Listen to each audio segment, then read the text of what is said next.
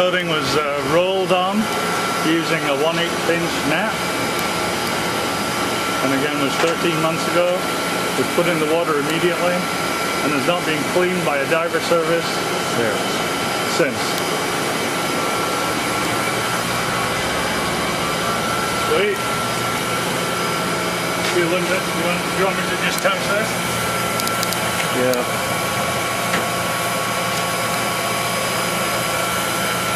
If you want to see where the worm is right there, and you want to see how easy that is to come off,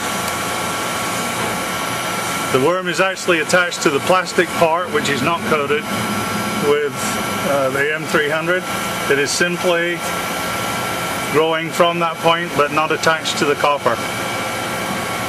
Very easy to remove. I'm just using my finger. Vessel's being pressure washed right now. See how easy the bioslime's coming off.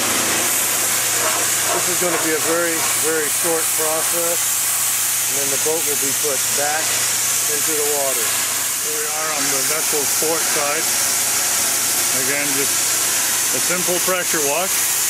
All biofilm is being removed very, very easily. No hard growth to report on this vessel at all. 1 year in the waters of California. This is Channel Islands, Oxnard, Southern California. Heavy fouling waters. Normal circumstances, this vessel would be absolutely coated in hard growth. There's been no diver service, as in cleaning, performed on this vessel since the day it was put in the water. This was just over 13 months ago.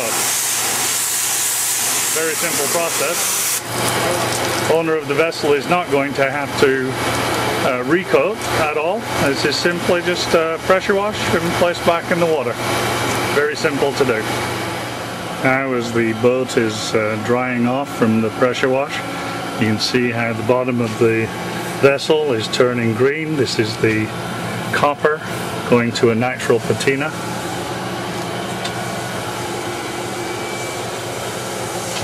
As we just talked to the Marina general manager, he said that this was a very, very fast and easy clean, much more so than it would be with a standard anti-fouling coating. Now we have the vessel going back into the water.